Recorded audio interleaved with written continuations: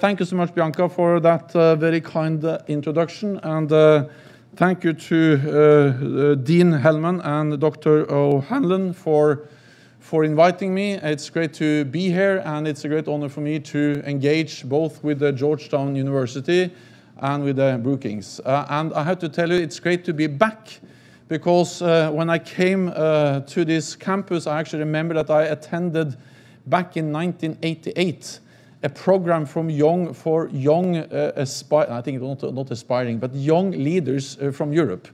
And I spent 3 weeks here, and that was really a great experience for me as a relatively young Norwegian politician.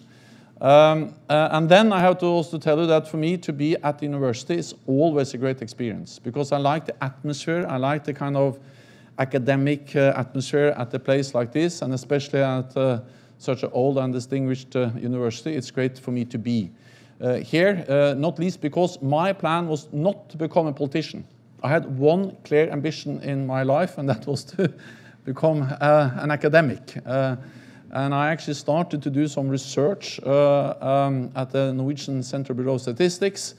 And my aim was to become one day a professor in econometrics, statistics and mathematics, and developing macroeconomic planning models for Norway. I have to admit that I was there only for 2 years, and then I was asked to become Deputy Minister for Environment, and I promised my wife only to be in politics for a couple of years. I've been there for like 40 years. And therefore, when I come to a place like this, I understand that I could have an alternative life, which I missed. So it's great to look into that beauty of here at Georgetown. I will actually only give a very brief introduction, and then I'm ready to take your questions. The last time I spoke to Brookings, NATO was preparing for our summit, which we conducted or had in June this year. That was a successful summit, opening a new chapter in the transatlantic relationship between North America and Europe. Nevertheless, questions are being asked about the strength of the bond between Europe and North America, over the AUKUS deal between Australia, the UK and US, and over the withdrawal from Afghanistan. We must always take our differences seriously and address them, but they do not change the big picture, the importance of Europe and North America standing together in NATO. In fact, the need for transatlantic unity is greater today than at any time since the end of the Cold War, because we are at a pivotal moment for our shared security, where we face a more dangerous and more competitive world. Russia is more aggressive abroad and more oppressive at home. China is using its economic and military might to control its own people, coerce other countries, and assert control over global supply chains, critical infrastructure, and other assets. We also face more frequent and sophisticated cyber attacks, persistent terrorist threats, and the security impacts of climate change. None of us can face these challenges alone. No country, however big, and no continent, however rich, neither the US nor Europe alone. But in NATO, we are not alone. Together, we represent 30 different nations, 1 billion people, half of the world's economic and military might, and together we are adapting to a more uncertain world. In fact, our alliance is in the midst of a fundamental shift. This started in 2014 in response to Russia's illegal annexation of Crimea.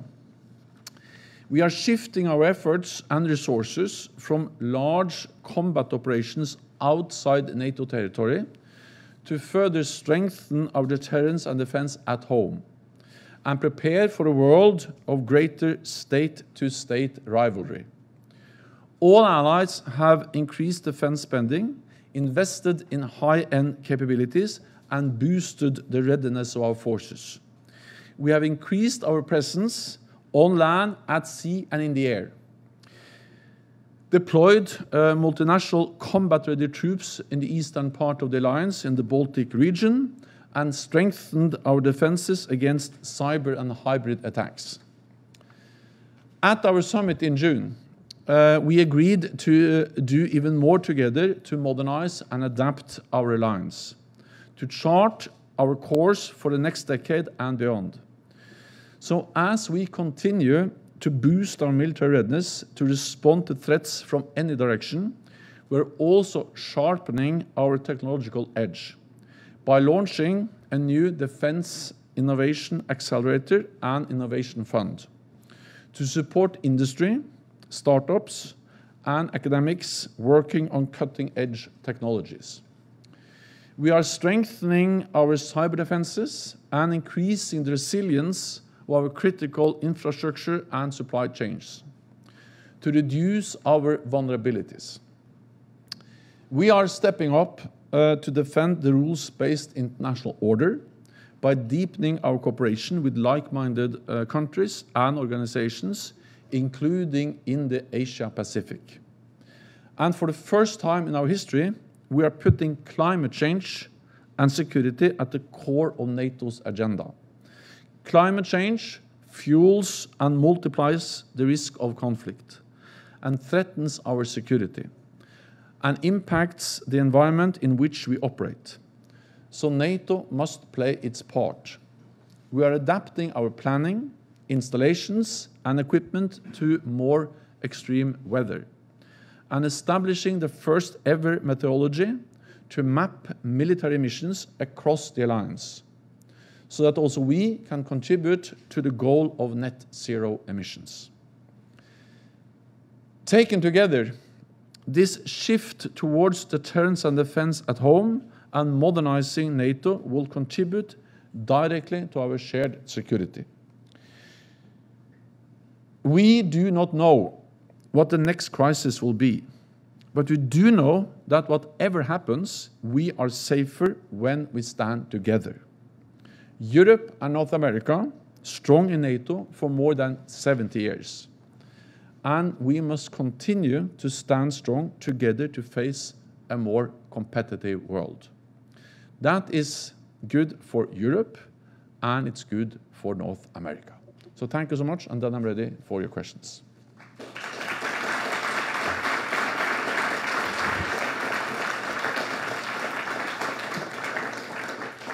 Mr. Secretary General, that was wonderful, and it's just so great to see everybody here. Thank you for the energy we're all feeling from the audience and from the Georgetown community. And I also wanted to, building on Bianca's excellent introduction, say a word of gratitude for your service. I think, you know, some people say that Angela Merkel became sort of the leader of the free world, but now that she's on the way out, your tenure as a major statesman in the West is really up there as the most long-standing and I think the most productive. And I really wanted to begin, if I could, with just a few questions before we go to the general audience. But I want to start with Russia because, of course, you began your service as Secretary General after having been Prime Minister of a NATO member country during a period when Russia was getting a little bit more problematic. And then in the early months of 2014, things got very tough. And there have been a lot of responses that you've helped orchestrate or coordinate since then by NATO, including more burden sharing, including putting battalions and brigades in Poland and the Baltic states, including the European Union and American and Norwegian sanctions on Russia. How do you feel about the state of European security vis-a-vis Russia in 2021? Do you think that after these 7 years of pushback, that we have at least partially stabilized the situation? I realize nobody in your position is going to want to say things are fine as long as Vladimir Putin's still sitting in the Kremlin, still trying to cause mayhem in some of the Western democracies. But do you feel that we've at least made some progress and that we're a little safer today vis-a-vis Russia than we were 7 years ago? So yes, we have made significant progress, and we have adapted NATO not least to respond to a more aggressive Russia. And as I said, the really big adaptation of NATO started after the illegal annexation of Crimea. But at the same time, I think we have to realize that the relationship between NATO, the transatlantic family, and Russia is at the lowest point since the end of the Cold War. After the end of the Cold War, we actually thought that we were able to build a relationship with Russia, to strengthen to build a partnership with Russia.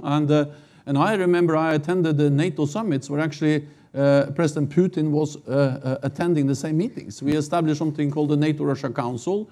We had step by step strengthen our cooperation and political dialogue with Russia, and many of us were quite optimistic. Then this gradually started to change, partly in 2008 when Russia went into Georgia and actually to control over part of Georgian territory. And then the big change came in 2014 with the illegal annexation of Crimea. And then after that, they have continued to destabilize eastern Ukraine. On top of that, we have seen a significant military buildup by Russia. They have deployed a new advanced weapon systems. They have violated one of the cornerstone of arms control, the INF agreement that banned all intermediate range weapon systems.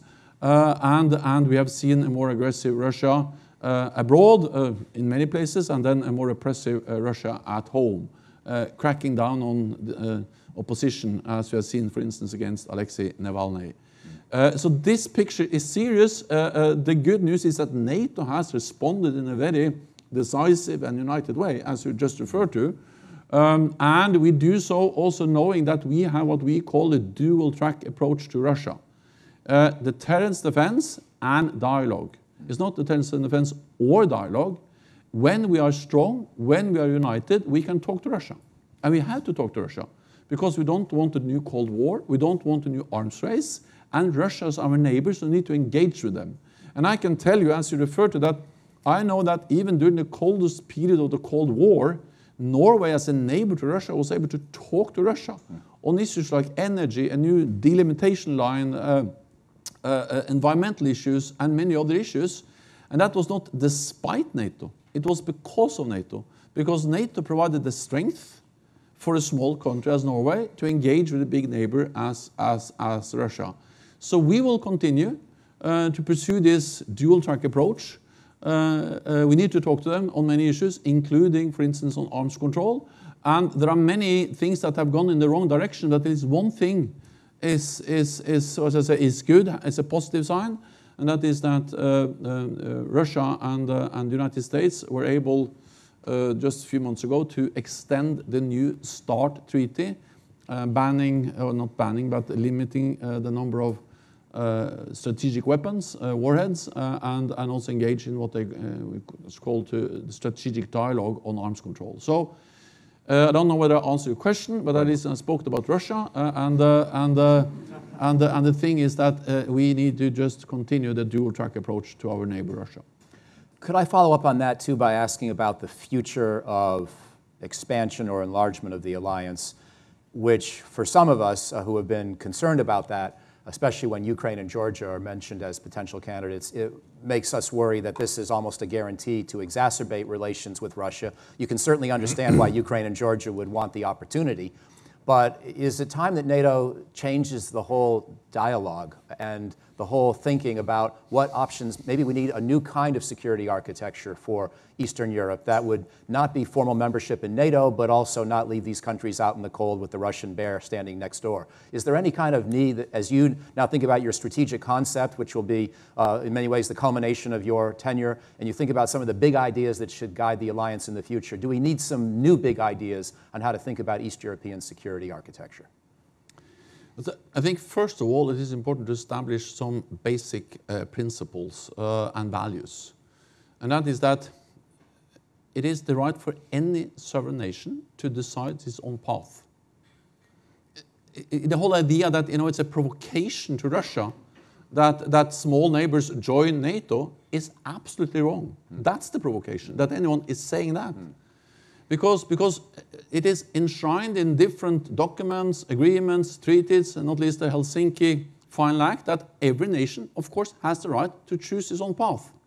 So it's up to the individual sovereign nation to decide whether they want to join NATO or they don't want to join NATO. It's for them to decide. So whether a country is going to become a member of NATO is for that aspirant country and for NATO allies to decide, no one else. And just this message that it is so provocative for Russia that Latvia and Lithuania and Estonia or Slovakia or Czechia have joined NATO, I mean, that just exemplifies that Russia wants a world order where they have a sphere of influence, where they have Russia and then they control their neighbors. And that's not the world I would like to live in. And actually we have tried for decades to move away from that world. And to be honest, there are also some voices in the West which say, no, we should be careful because we are provoking Russia.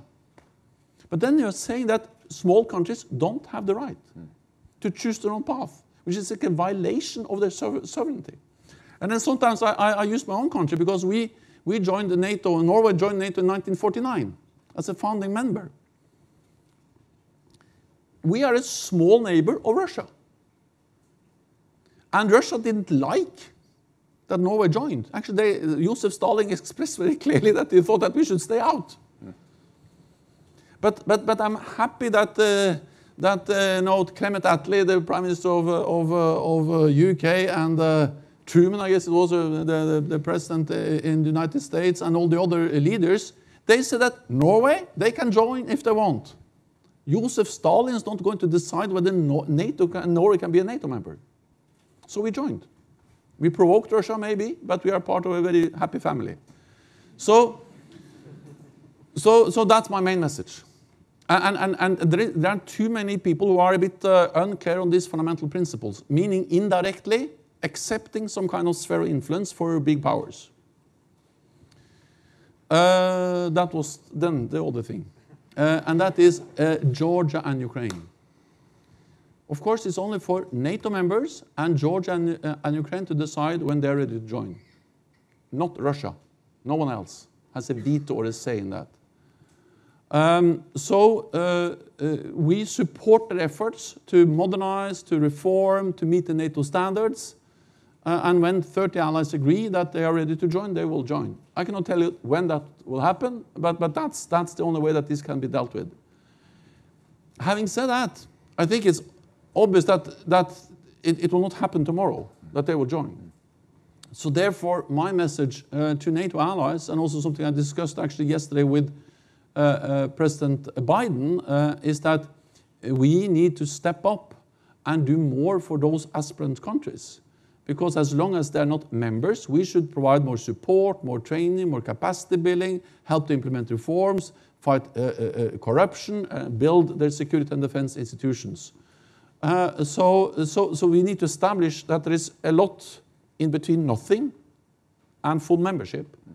And that's what I'm pushing hard within NATO, and I hope that we can make some ambitious decisions at the next NATO summit. But again, that doesn't change the sovereign right of every nation to choose its own path. Extremely cogent and powerful message. I've just got really two more questions, and I want to share the privilege here with the audience pretty soon. But let me ask you about Afghanistan and also about China, if I could. You already referred to Afghanistan in your opening presentation, and a lot of us in the United States, a lot of Americans were happy with President Biden's decision in April, which really seemed like it was President Biden's decision, not NATO's decision, to leave. A lot of us were concerned, however, at how this has played out. Some of us were against it from the start, but leave that as it be. I realize you don't want to rehash that decision, but I wanted to invite you to speak about how NATO is going to recover from the withdrawal and the chaos of the summertime. And specifically, if I could ask this, you've been clear in saying that the men and women who served from all these NATO countries and other countries in Afghanistan should be proud of their service because they've kept us safe for 20 years, among other things, and they've given Afghans at least a vision of a better future, even though that's going to be challenged now, perhaps by Taliban rule. It strikes me there's one more argument, and I wanted to ask for your comment on this, which is I think the Taliban may feel like they got a certain kind of victory against us, but they also are impressed by our combat capability. They've been fighting us for 20 years, and it's pretty clear to me watching them the last couple of months, they don't want to fight us again. They helped us do the evacuation. They gave us permission to control Kabul, even if it had already fallen to them. They didn't do a great job of security near the airport, but they actually tried to help. And they're going out of their way not to pick a fight, at least not a military fight, with NATO, it strikes me. I think we have created a certain form of deterrence, even in a losing effort or a strategic failure, as General Milley said last week. Do you agree with that? But more generally, how do you look back on the Afghanistan mission and the departure of this past summer? I think I have to start with the beginning, and that is that after the 9/11 attacks on the United States, where close to 3,000 people were killed, it was obvious that there was a need to react. And we reacted strongly, of course the US, but also all NATO allies. NATO allies, together with partners, we have been in Afghanistan for 20 years with the main task of preventing that country from once again becoming a safe haven for international terrorists, where they can organize, plan, train for terrorist attacks against our own countries. So we were in Afghanistan to protect ourselves. We invoked Article 5 to protect ourselves. And actually, we achieved that because over these 20 years, there have been no terrorist attack against our countries, organized, planned, executed from Afghanistan. Meaning also that the mission was not in vain, and those who have paid the ultimate price, those who have lost loved ones, family members, they should know that actually they made an important contribution. They made a difference in the fight against terrorism, and we have seen the devastating effects of that 9/11. And you also have to remember that all the efforts, not only in Afghanistan, but also sharing more intelligence, improving the way we counter terrorism, has actually meant that since 9/11 we have not seen anything of that magnitude before when it comes to terrorist attacks against our own countries, and that has not just happened by accident. It's a result of huge efforts by NATO allies and some partner countries. Then the plan was never to stay in Afghanistan forever. And therefore we faced a very difficult dilemma when we started the discussions after the signing of the US-Taliban agreement in February 2020 for the US and also to leave and end the military presence there. And the dilemma was the following: either to leave and then risk Taliban returning, and we were clear-eyed about that risk. The surprise is actually not that Taliban came back. The surprise was that it happened so quickly. Either to leave and risk Taliban returning, or stay, but that also entailed risks of more fighting, more violence, more casualties, and most likely also the need to send in more NATO troops. So there were no easy option in Afghanistan. And then it was actually, of course, the US that made the decision on behalf of the United States, but they made that decision after extensive consultations with all NATO allies. I've seen some reports that there have been no consultations. That's factually wrong. We had 3 ministerial meetings. We had a number of committee meetings, North Atlantic Council meetings at the ambassador level at NATO, discussing whether to stay or leave Afghanistan also throughout the whole winter, and even before that. So the idea that the United States did not consult is wrong. We went in together, we adjusted our presence together, and we left Afghanistan together. The main task now is to do whatever we can to preserve as much as possible of the achievements we made. On terrorism, that means to hold the Taliban government accountable for what they have promised on terrorism, or not allowing Afghanistan being a platform for launching terrorist attacks against our countries, but also to be ready to strike over the horizon, long distance, and to stay vigilant as NATO allies to follow and monitor closely any attempts to reconstitute international terrorist groups in Afghanistan aiming at us. Then we have to hold them accountable for what they have promised on human rights. I mean, it's not very promising what we have seen so far. It's a tragedy for the Afghan people, especially for women. But we need to put leverage on them, the leverage we have economic, financial, political, to at least allow humanitarian organizations to come in with development aid, some support, and also to continue to push them on these also on values and human rights. And thirdly, we need to continue to get people out. Whatever you think about the evacuation and the withdrawal, it was a huge and impressive achievement to get 124,000 people out of Kabul without military evacuation. The US in lead, but also other allies participating. And NATO also coordinating many of those efforts at the airport. This we will do as allies, continue to be vigilant. The last thing I would say is that the whole perception, Afghanistan is a tragedy for the Afghans, but it doesn't reduce or weaken the need for Europe and North America to stand together. So sometimes this is mixed. It's a bad situation in Afghanistan, but it hasn't weakened the message and the need and the relevance of a strong NATO. If anything, just highlighted the importance of what we can achieve together when we stand together in a military mission like Afghanistan.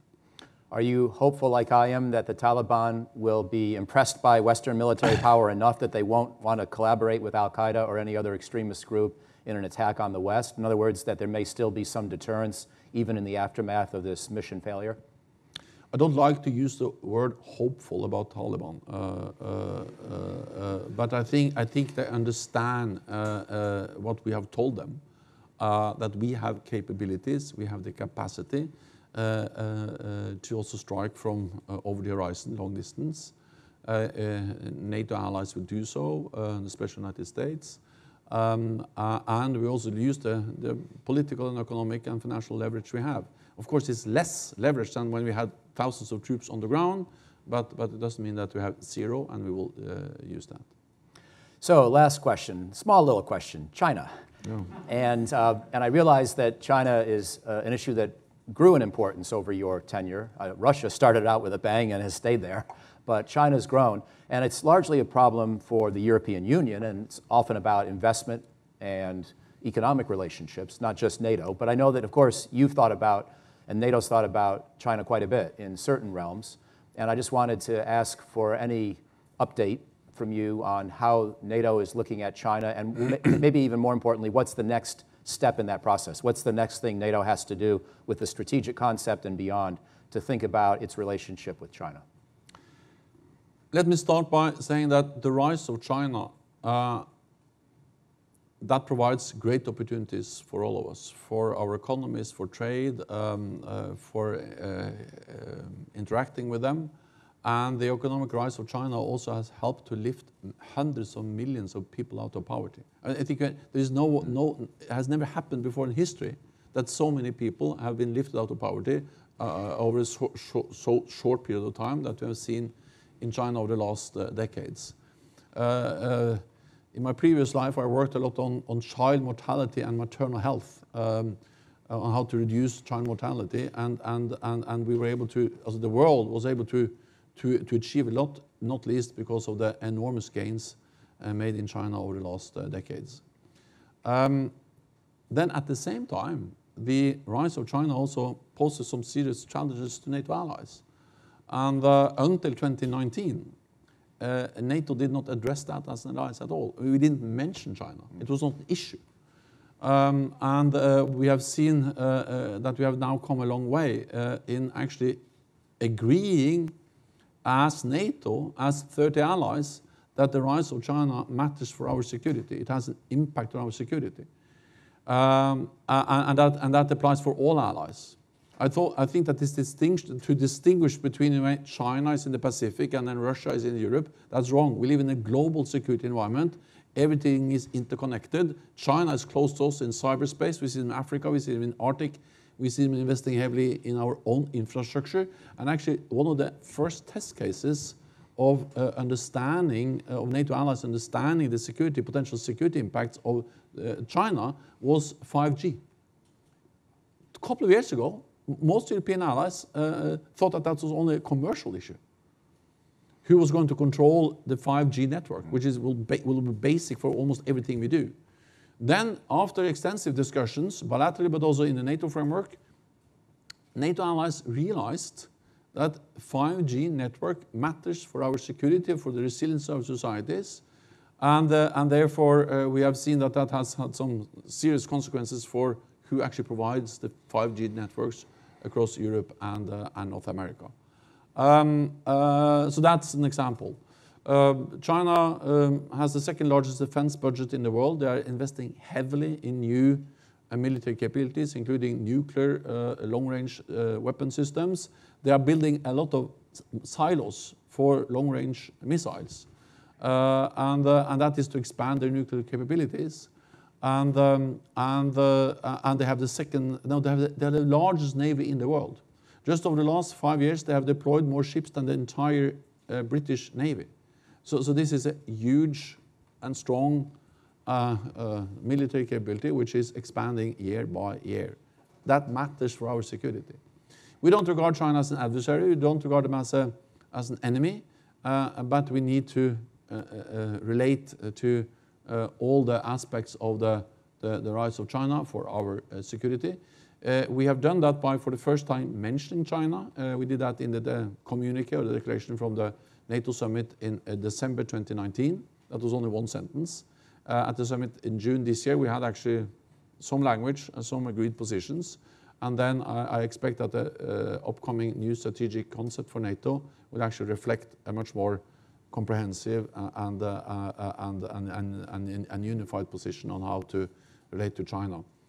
Then what we do on technology, on resilience, on investing in new high-end capabilities, we don't put the label China on that, but it matters also when it comes to China.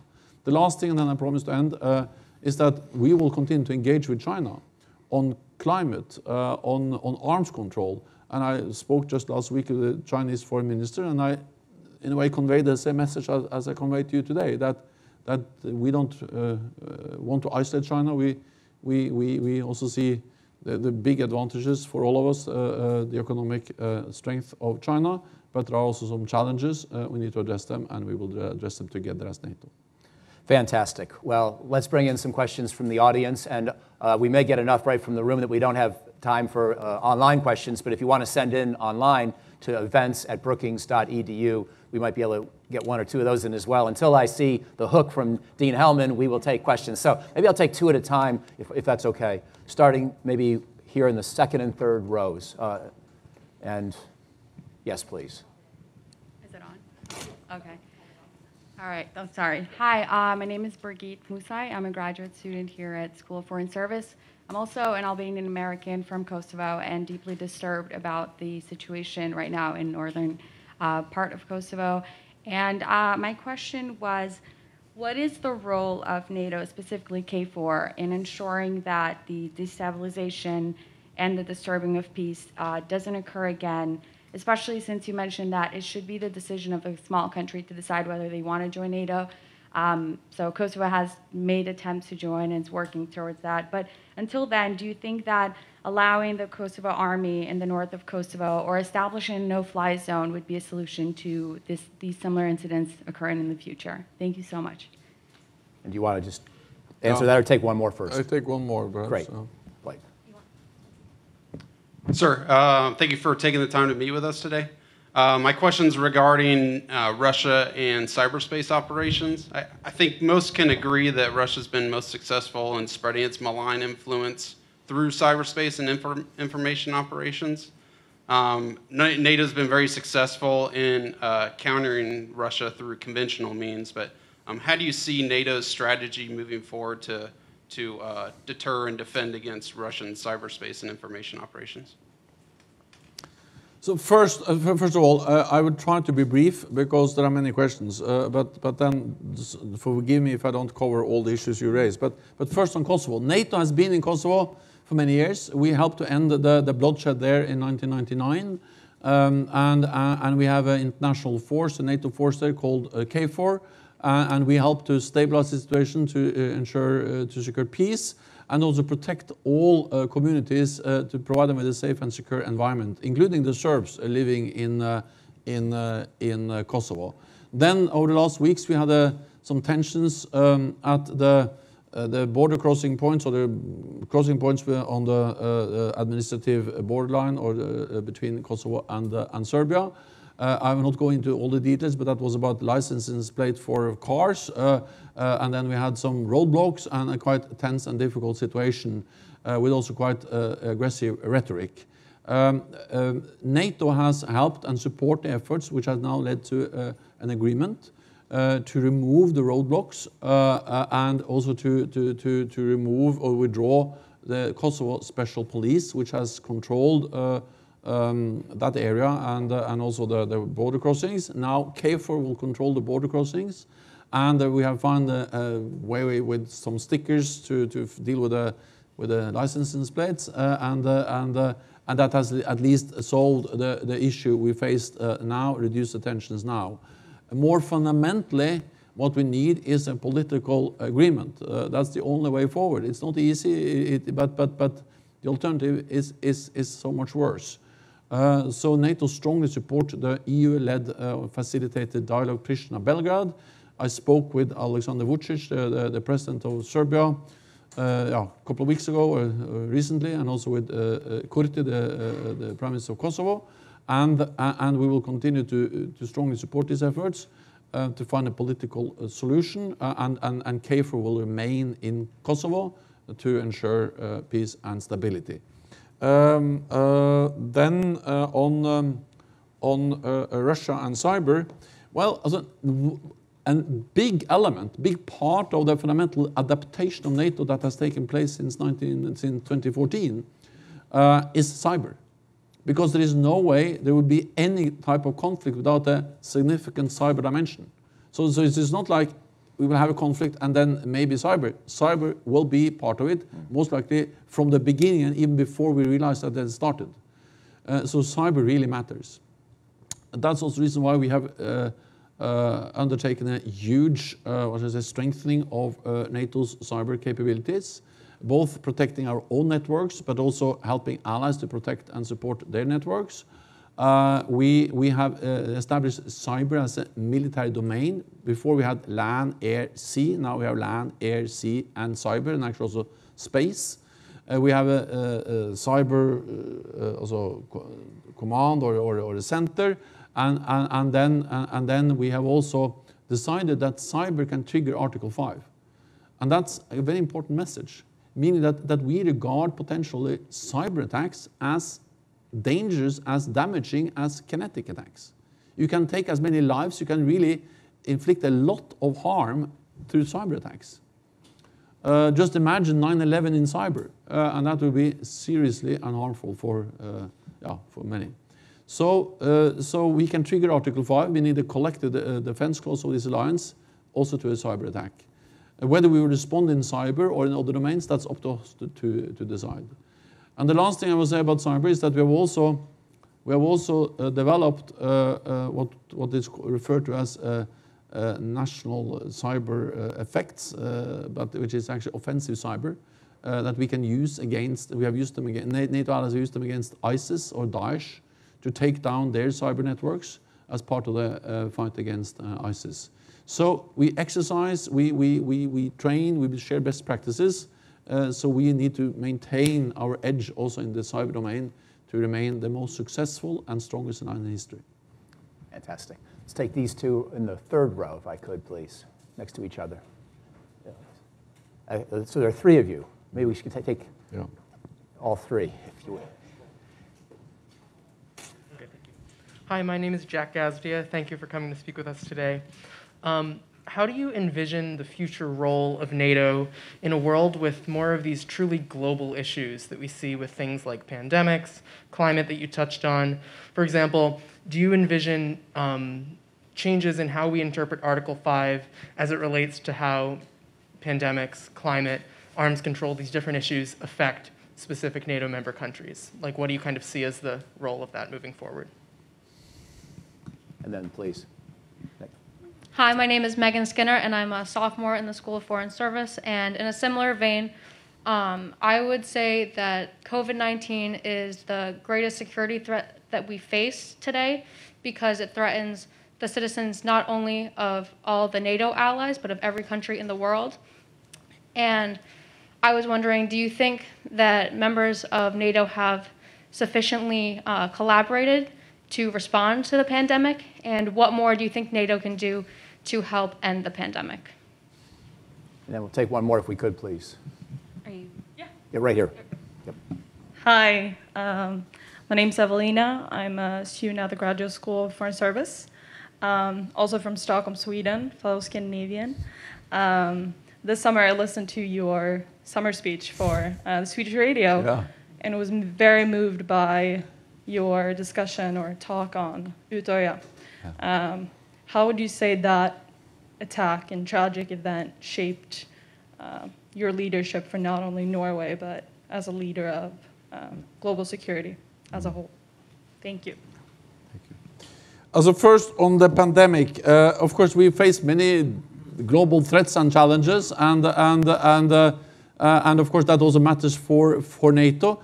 That doesn't mean that NATO always will be the first responder. For instance, to a pandemic, I don't think NATO is the first responder. We have the health services and so on, who always who in that case has to be on the first responders.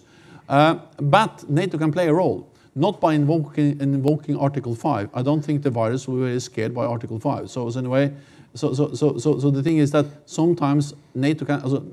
Article 5 is not a response, not an answer to the pandemic, but our armed forces and NATO can play a critical and important role, as we did and as we will do in any future pandemic. And of course, we can improve and we can strengthen the way we work together. If you look across the NATO alliance, first of all, we coordinated a lot of efforts by helping to transport critical equipment, medical supplies, personnel. We helped to set up field hospitals and so on. So this was partly organized and facilitated by NATO, but also partly by our national armed forces. They helped to support the civilian health services. So on all these issues, I think what we see now is that the armed forces, they of course can play a role in military conflict, but they also have an important role to play, for instance, in helping to address challenges like the pandemic or more extreme weather and weather events or that poses a risk to all of us. So that's part of what we do and what we exercise and what we plan for. Then on Utöya, first of all, thank you for listening to Sommar I P1, is it? Yes. Yeah. That's a Swedish thing, which is where they sometimes invite Norwegians to be part. So I was very honored to be speaking to Swedes. But you asked me a very serious question about Utöya. Because Utöya, or the 22nd of July, that was a terrorist attack on Norway. 77 people were killed, most of them young people, participating on a youth camp just outside Oslo. And that's a place where I have been since I was 14 years old every summer, because this is the Social Democratic Party of Norway. And I knew many of the people who were killed there, and I was prime minister, and actually the perpetrator attacked the camp, but also the government building, and my office was totally destroyed by the bomb. There are many things to say about Utöya, but I think the most important message is that terrorism comes in many forms. And terrorists, they use different guises, or they try to hide behind different religions, different ideologies. But at the end of the day, it's always about the same. It's about intolerance, it's about violence, it's about hatred. And it doesn't matter in a way whether they call themselves radical Islamists or this guy in Norway. He was a Christian right-wing guy, and he killed young Labour Party people because they were too tolerant and open to let Muslims into Norway. They have nothing. All these terrorists, they have more in common with each other than they have with any one of us, because we respect the democratic rules. We respect that differences should be solved in a peaceful manner, and then we can be left or right or green or blue, whatever we are, but we agree on that basic idea that we need strong democratic institutions, and that the way to make political decisions, not by violence. So I think the main message for me is that in Norway it was a right-wing guy that misused the Christian religion. In other places we have seen people misusing other religions. It doesn't matter. It is the same. We have to fight it with everything we have because we don't want to live in a society where these people are having any impact at all. I think we have a couple of online questions through Adams, please. Thank you. Two questions on what you might term disagreements within the NATO family came in from our virtual viewers. The first is if you would comment, please, on the AUKUS deal, on the deal between Australia, UK, and the United States. Are you concerned about the fallout, the disagreement between France and the United States? And relatedly, on France's suggestion that Europe develop its more indigenous capabilities alongside NATO, are you optimistic or worried about this suggestion from France? How do you assess it? And related, a second question on Turkey and its relationship with Russia, its pursuit of the S-400 missile system. Do you think that this is a concern, and how would you manage it? Thank you. First, on the AUKUS deal, I understand that France is disappointed.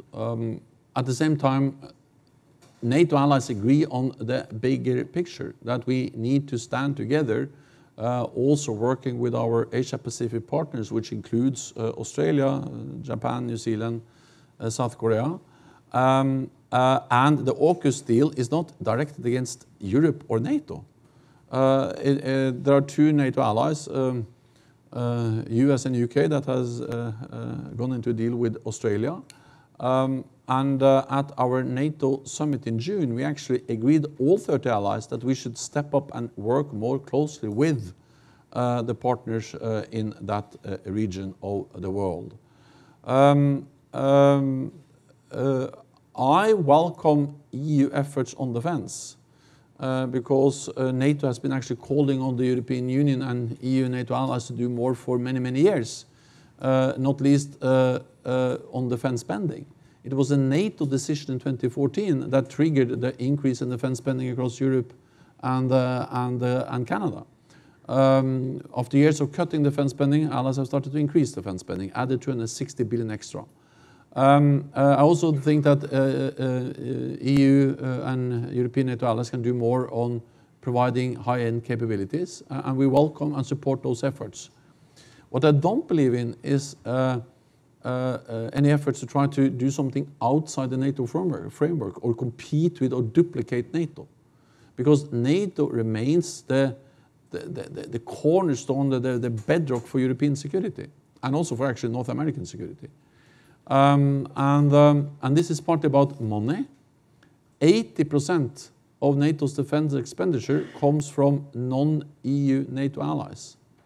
So of course, most of what we invest in defense is not within the EU, it's outside the EU. That's mainly, of course, very much because of the United States, but also other allies. Then it's about geography. Turkey in the south, Norway, Iceland in the north, and in the west, US, Canada, and United Kingdom. If you look at the map, they are important for the protection of and defense of the whole of Europe. And then most importantly, and lastly, is politics. Because any attempt to try to weaken the transatlantic bond by creating alternative structures, conveying the idea that we can go alone, will not only weaken NATO, but it will divide Europe. So we just have to stand together, and if anything, it's even more important that we stand together now, because we are faced with such huge challenges, so we cannot afford to start to divide Europe and North America, or divide Europe. We have to stand together, North America and Europe together in NATO. So, and for me, the AUKUS deal doesn't change that in any way. And also, I've seen someone saying that Afghanistan changed that. Not at all. If anything, Afghanistan just underlines the importance of NATO and Europe working together. Yeah, so that's my answer on that. Then the other one was S-400. Now, I have to admit that that's a difficult issue. It has been discussed again and again between NATO allies, the US and Turkey. I have raised the issue. We have discussed it. I have discussed it in Ankara with President Erdogan and other Turkish leaders. Of course, it is a national prerogative to make decisions on defense procurements. At the same time, what I have stated and what matters for NATO is that those capabilities, this is air defense system S-400, has to be also interoperable with the NATO systems. Has to be possible to integrate in the NATO integrated air and missile defense. That's not the case for S-400. And therefore, we have tried to also find alternative solutions. Some Patriot, which is a US system, or something called SAMP-T, which is a French-Italian system. So far, we're not succeeded in that, but we will continue. And we also work. I know there are some issues, and some allies are critical, and that also is expressed openly and in NATO meetings. But Turkey is an important ally. Turkey played a key role in defeating Daesh, bordering Iraq and Syria, and no other ally has received more refugees than Turkey. So Turkey is important. There are some differences, some disagreements, but we need to address them within the NATO framework. So let's get a couple in the, yeah, so I see two hands again next to each other, a gentleman in a pink shirt and a woman with gold glasses. Maybe we could take those two in what might be the last round, or at least the next to last round. Thank you so much. My name is Cheyenne. I'm a Georgetown graduate student from Singapore. And there was a CSIS talk earlier with a couple of prominent Chinese academics where they talked about desecuritization being necessary for world peace.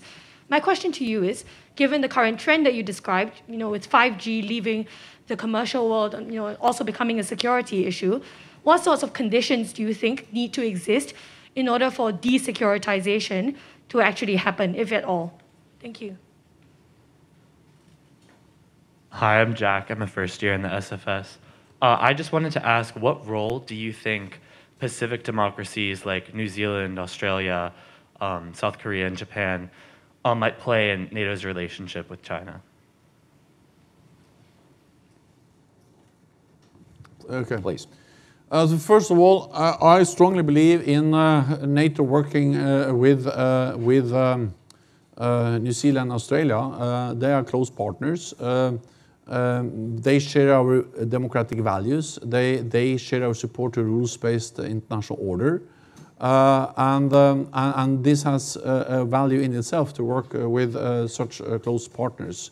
At the same time, there is no way to deny that, of course, this is something which has become even more important when we see a more assertive China, especially in that part of the world. We have seen how they have tried to coerce Australia, and actually imposed very heavy economic sanctions against them because they didn't behave in the way China wanted them to behave.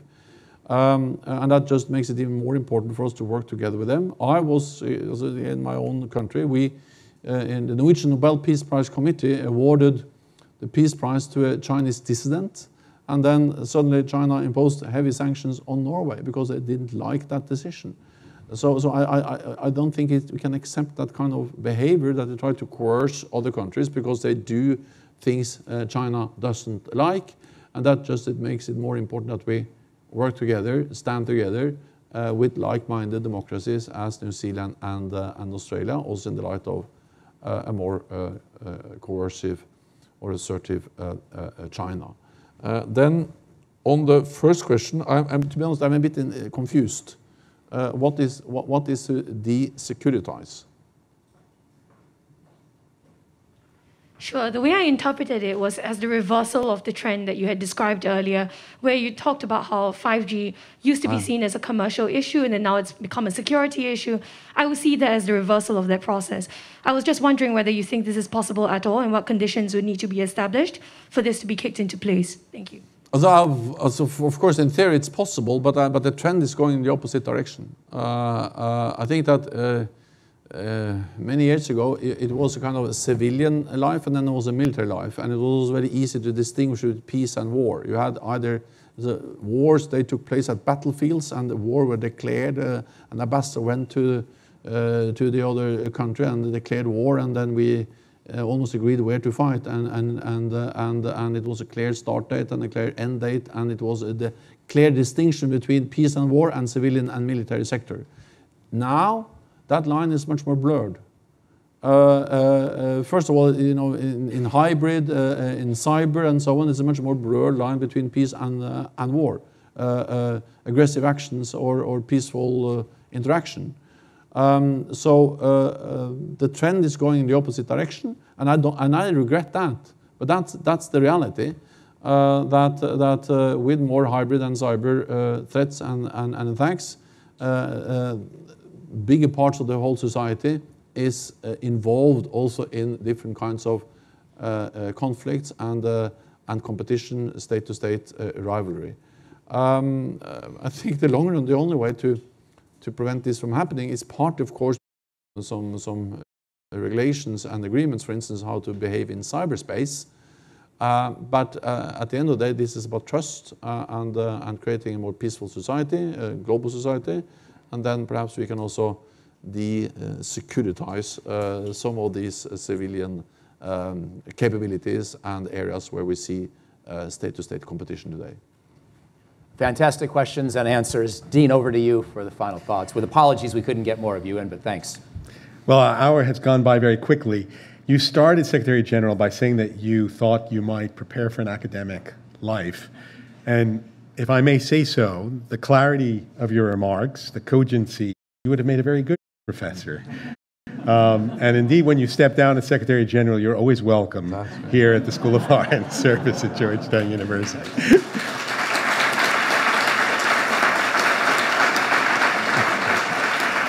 Let me thank again our co-sponsors on this, Brookings and Mike O'Hanlon. It's great to have you here and great to partner with you on this event, and we hope to partner more. Let me thank again the students for your enthusiastic engagement. Sorry for those we had to turn away from our COVID-related restricted space, but hopefully you were able to join online, and thank you all of our Facebook Live participants. Thank you, enjoy the rest of the day, and thank you for joining us.